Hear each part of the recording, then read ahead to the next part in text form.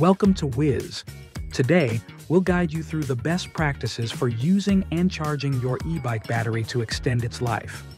First, always recharge the battery after each use. There is no memory effect, so you can charge the battery even after short rides without any damage. Always charge the battery in a dry location and indoors, away from direct sunlight, dirt, or debris. Do not cover the charger when plugged in or charging.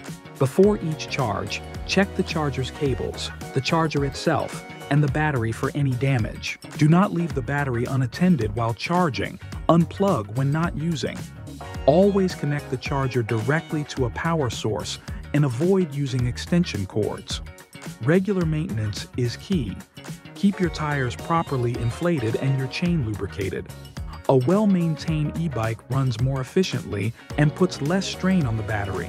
Choose routes with fewer stops and smooth terrain. Avoid hilly paths when possible. A steady ride at a consistent speed is easier on your battery than constant stops and starts. Use pedal assist wisely. Start with a lower assist level and increase only when needed. This reduces the load on your battery and extends your riding range. The longest range is available at levels 1 to 2. Pedal as much as you can. Using your own power along with the e-bike's motor reduces battery drain. On flat terrain, use lower power modes to conserve energy. Pedal so that there is always tension, with clear pressure on the pedals. Use higher gears.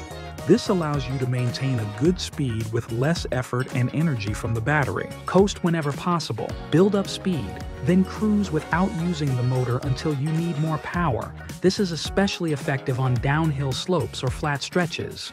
And remember, while e-bike batteries are water resistant, they can still be damaged if they stay out in the rain too long. Always unplug the battery and take it with you if you leave your bike outside in rainy conditions. It's a crucial step for safety and battery longevity.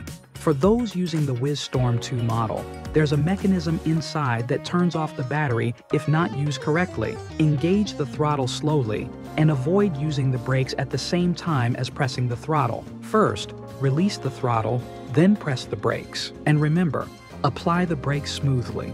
By following these simple steps, you'll extend the life of your e-bike battery. Thank you for watching. Enjoy your ride with Whizz.